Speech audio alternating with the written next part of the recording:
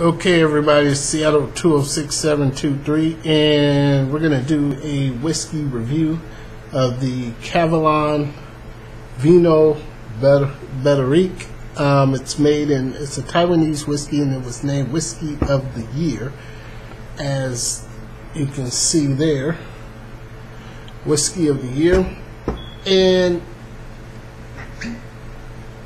it's only aged, I think, what, 4 years, 5 years? Whiskey of the Year. Wow. Short time period, and they got it done. It's amazing. Okay, of course, we've always got to have an elitist whiskey drinker coaster here. We're going to put that bad boy right there for you. The cork on this here, and we're going to do, as always, we're going to do a nosing, we're going to do a tasting, and then we'll go over the price points and tell you what it's worth. I'll also give you some more information about how to read when and where it was bottled, and how to come up with that timetable of your own.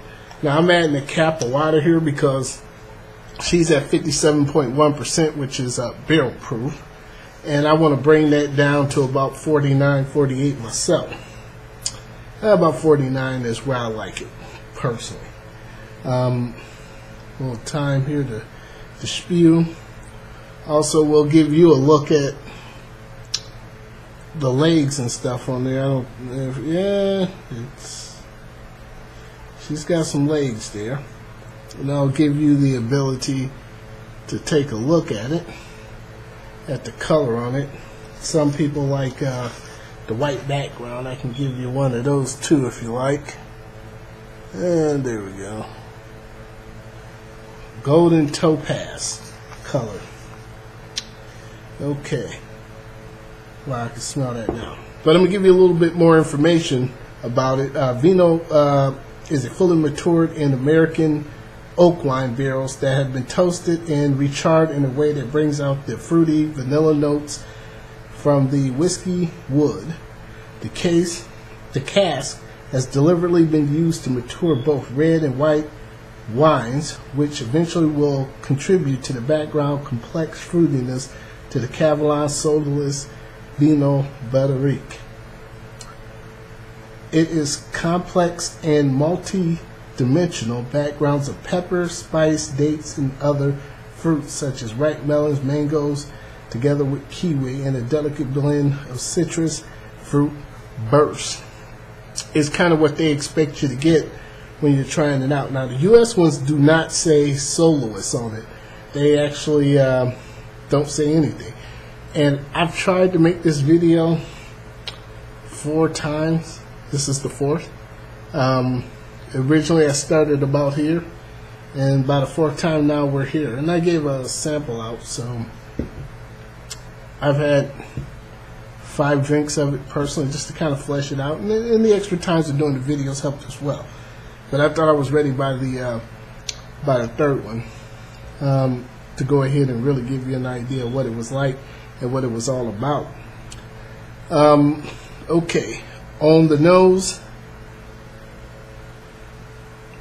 fresh, very, very red fruits. Smell plum.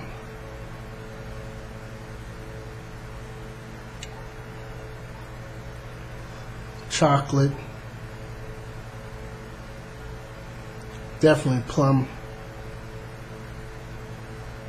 Deep red fruits, like a cherry. The water helps it out and brings out a little bit more aroma. Without the water, you don't get so much as the plum. You'll get more just red fruits layered with that fantastic smell of cocoa, chocolate sweets. With the water, it becomes more of a milk chocolate. You get the spices as well, like you're in a herb shop, and that just hit me right in the nose there. Like I'm smelling herbs, spices, and then some type of spice shop, you know, with the smooth cocoa, milk chocolate background, with plums and fruits. That's exactly what I'm experiencing when I nose this. Wow. Really good. I mean, I could spend hours going over this bad boy.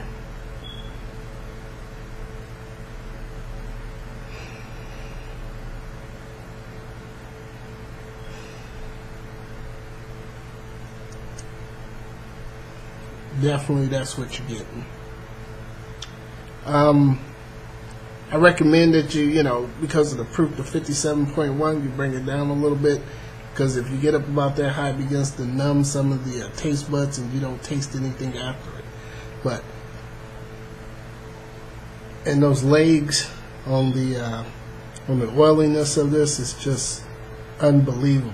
I mean, just creeping down, even with that water. And it takes time for water to blend in.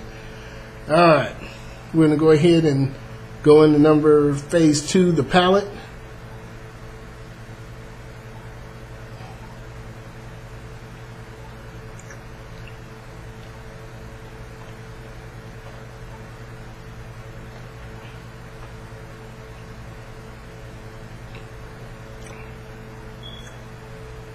Wow.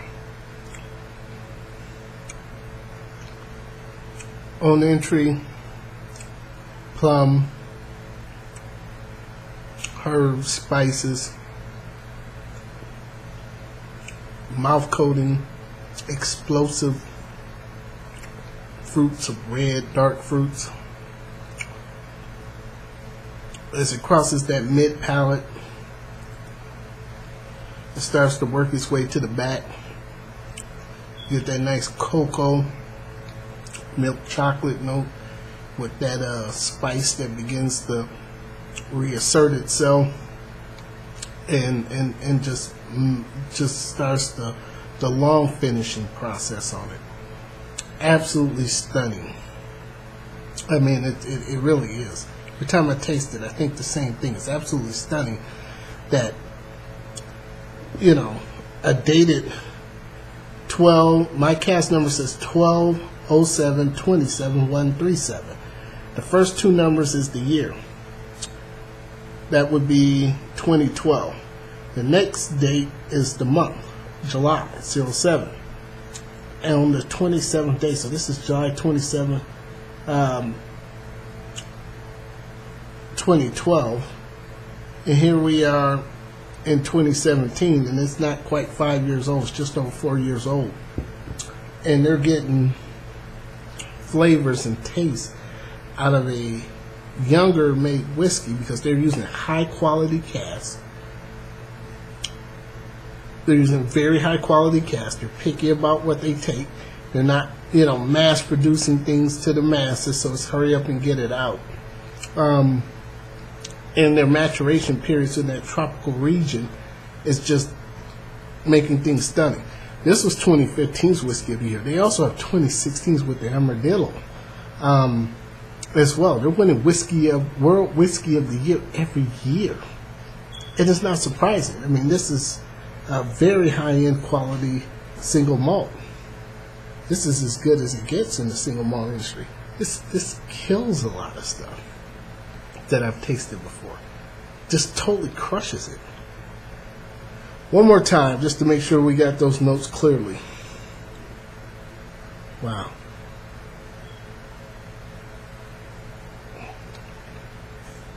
Mm-hmm.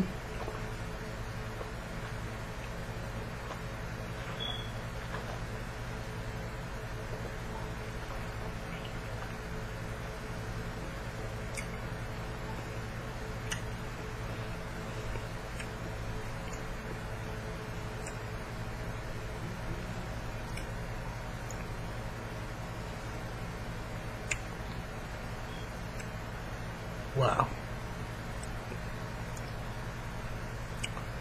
Same thing, but the finish, after it goes through that milk chocolate note and goes through the to the herbs and the spices and the very nice coating of the esophagus. Truly amazing. World Whiskey of the Year? Yeah, it's already won it. So it is the World Whiskey of the Year for that year. Price points. $200 for the 700 milliliter. Ones you can get in Europe. You can get, in Taiwan. In the U.S., we get the big boy 750 milliliters. I spent $260 for this one. Is it worth it? Yeah, if you're someone out there searching for a George T. Stagg, this is better, hands down. Buy this.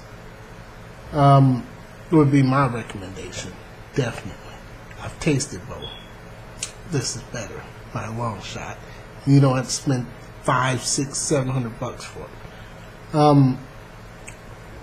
You can find them for about anywhere between $240 to about $300 in the U.S. If you shop around, like I said, you can get them for about $240 with the shipping, $20 or whatever. You're up around $280.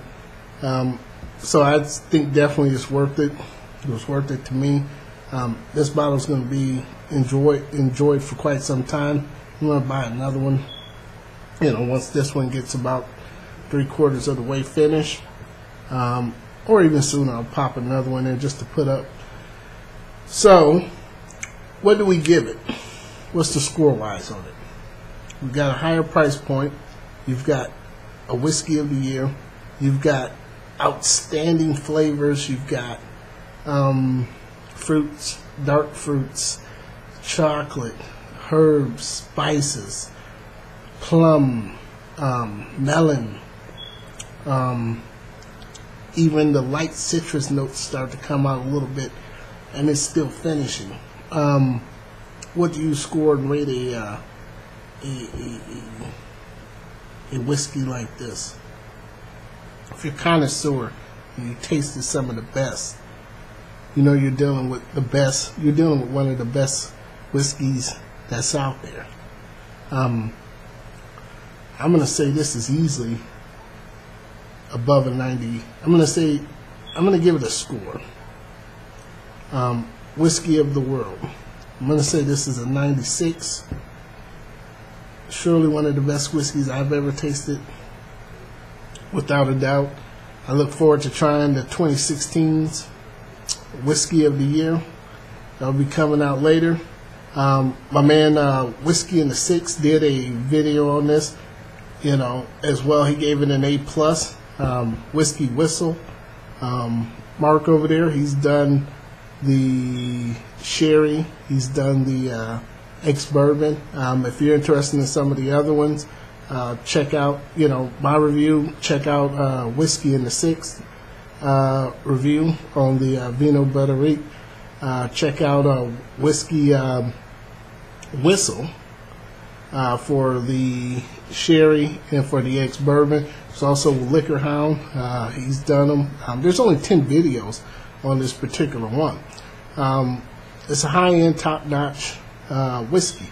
It's something that definitely requires an occasion or something to break out. I mean, you have, by the second one of these, you're good. The second one, you're good. Trust me, I know I tried to do this video 4 times. I'm going to run some of that for you. By the second one, you're good. Potency, you need that potent taste. You love that high octane feel. It's got it. It's got some complexity that's out of this world, and the flavors on it is absolutely distinct and inquisitive and inviting to the palate. You just don't get any better. This Seattle Tool 6723 with the review of one of the world's best whiskey from Taiwan, 4 years old and some months, from the elitist whiskey drinkers. We're out.